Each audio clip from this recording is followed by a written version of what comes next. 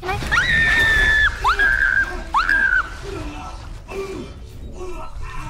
Ooh. Yeah, reload faster. Shoot the glowy bit. Shoot the glowy bit, man. It's gonna be the glowy bit. Ooh, gross. Ugh, it almost had you. Fucking anime girls and tentacles. Truly our greatest enemy. The anime girl's natural enemy is obviously the tentacle. The tentacle is conceptually triumphant over anime girl. I hate that there's always tentacle. Can't we think of new forms of horror besides tentacle? It's always tentacle. It's always tentacle. Every single time, it's always fucking tentacle. Ah, baby! Baby! Oh. Fucking baby. Mother of the year. Baby spotted. I come back and Lumi's talking about wanting new types of porn. Not porn!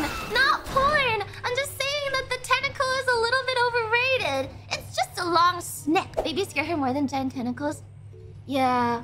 I have a question. How many anime are there? She wants more variety in her hentai game. Yeah. How many anime or manga feature a girl with a tentacle versus a girl with a baby? Can I have like a statistic? How you mean? I would like a statistic is all I'm saying. Why compare those two? Because that's why the anime girl's natural enemy is the tentacle, not the baby. That's why the baby freaks me out more. Duh. I don't want to look. I want someone to do the research for me. Can someone do the comparison for me? By baby, what do you mean? I don't know, fighting a baby. A girl fighting a tentacle versus a girl fighting a baby. Do you really want the stats? I just want the number. So the follow-up question for anime girls is gonna be, would you rather fight a tentacle-sized baby or 100 baby-sized tentacles?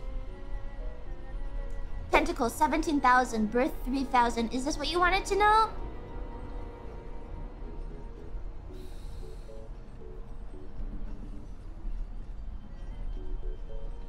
Yeah.